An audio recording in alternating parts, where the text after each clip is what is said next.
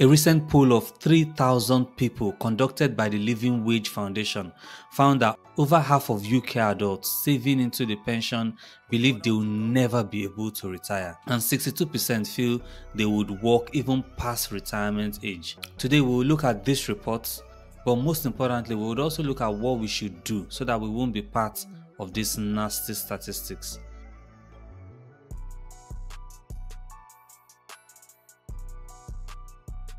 From my conversations with people, it's very clear that most people actually fall into one of three camps when it comes to retirement planning. The first camp would say something like, I'm not thinking about retirement, and the reason for this kind of thoughts would vary from I am either too young to be thinking about that kind of things, or I beg, let me enjoy my life now, we'll think about this stuff later on.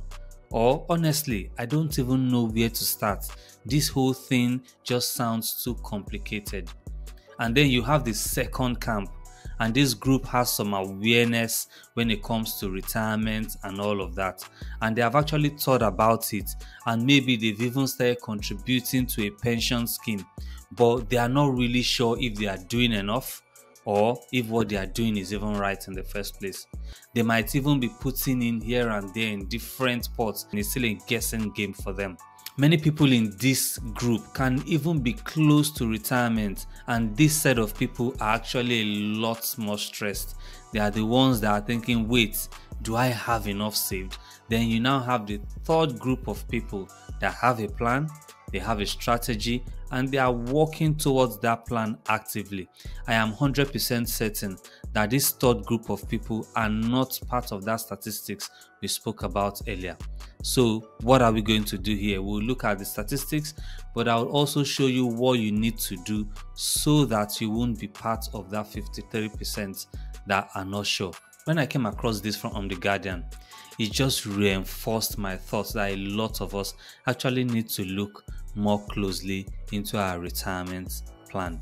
And just for full transparency, I'm going to be linking the reports in the description if you want to read it for yourself.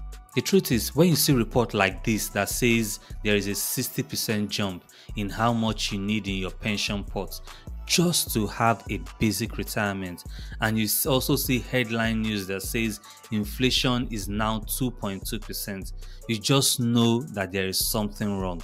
Both statements cannot just be right at the same time. Something is actually wrong somewhere. The fact is, your real inflation is actually not 2.2%, and all you have to do is just look at the cost of things that you buy daily: rice, milk, bread, all of that.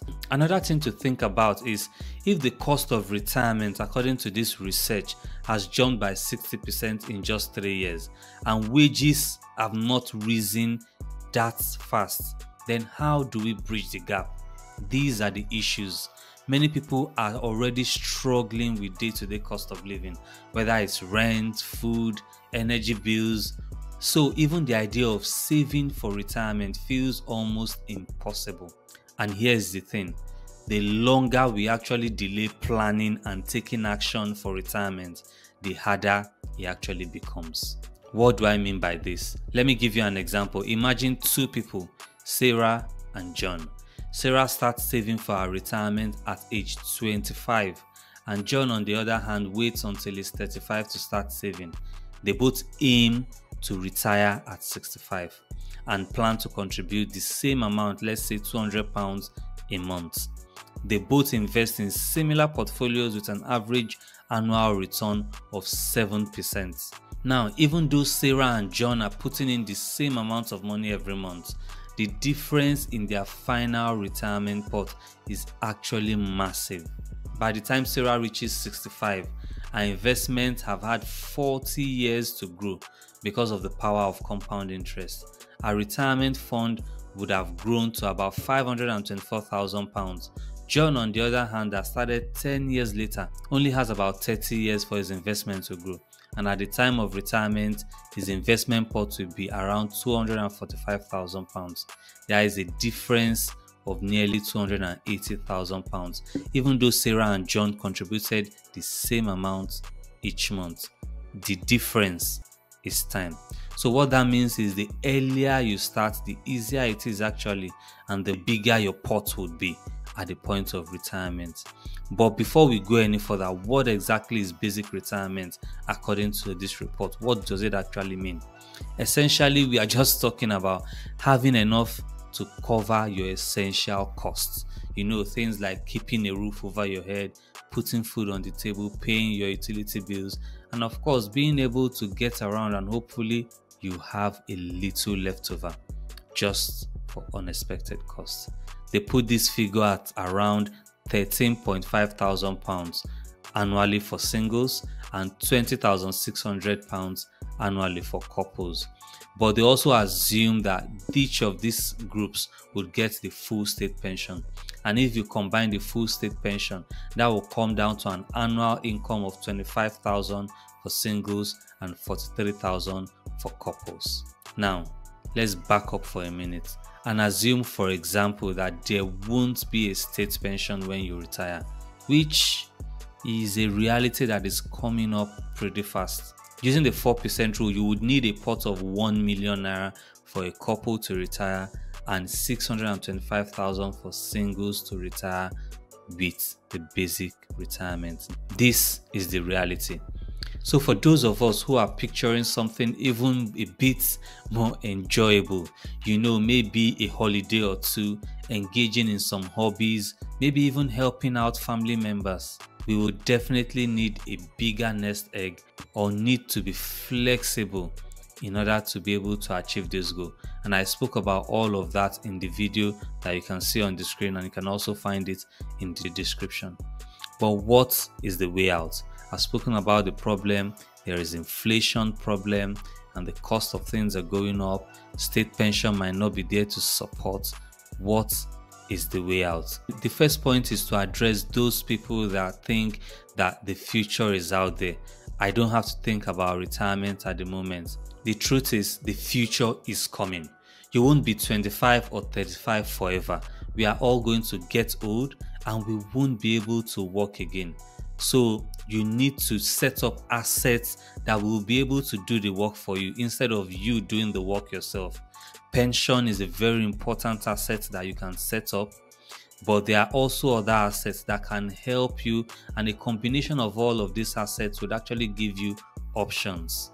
In this video, I spoke about 9 assets that are making the rich even richer. Things like property, commodities, building a business, which could be from starting a side also, just to mention a few. You can watch that video to look at the full list and see how you can apply it to yourself. The next step to do is to actually get knowledgeable about the accounts that are available to you. Most importantly, tax advantage accounts. You want to take advantage of tax accounts like your ISA, your LISAs, your pension. So to those people that think that this is just overwhelming, I don't know what to do, it's not that hard, trust me. All you have to do is to watch a few videos, read a couple of books, give yourself time to actually learn these things, and before you know it, you'll be better than 99.9%. One of my favorite books would be How to Own the World. Or you can also subscribe to my newsletter where I will break down financial tips on a weekly basis. Sometimes I would answer your questions, summarize key lessons from books and things that I've learned, and also share how I'm moving along this journey to retirement also. You can find the link to the newsletter also in the description. Next, if you feel like you're not contributing enough, you need to do something to be able to change that. And there are 2 paths that you can take. Either you earn more and then you're able to save that difference into your future, or you cut back and you're able to also save the difference. For most people, cutting back is where you'll get the quickest win, but there is a limit to how much you can cut back. So you need to prioritize earning more. That's very important. Look inside the accounts that you're using for retirement also. That is the next step.